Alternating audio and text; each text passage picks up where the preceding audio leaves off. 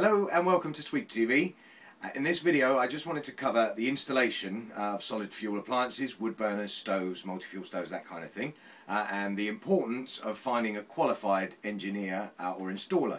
Now if you think about the gas industry, gas appliances, when they're installed or when they're serviced, your first question on your mind would be, are you gas safe registered? You know, is it a qualified person? Because there's been a lot of publicity in that industry. Obviously that's why everyone's aware of the dangers involved.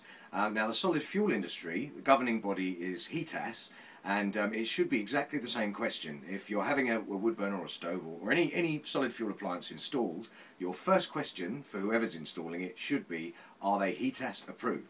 Now when somebody is HETAS approved, they have been through the proper training. Obviously they meet the standards required by HETAS, so you know you're getting a safe and proper installation.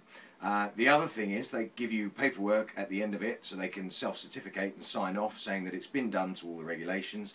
So in the future, if there is any problems, obviously you have the documentation and you're covered. And also if you come to sell the house, you can pass that documentation on to the new owners, so they know that that has been installed properly and is safe. So that's the question. So whoever's installing, first question, are they HETAS approved?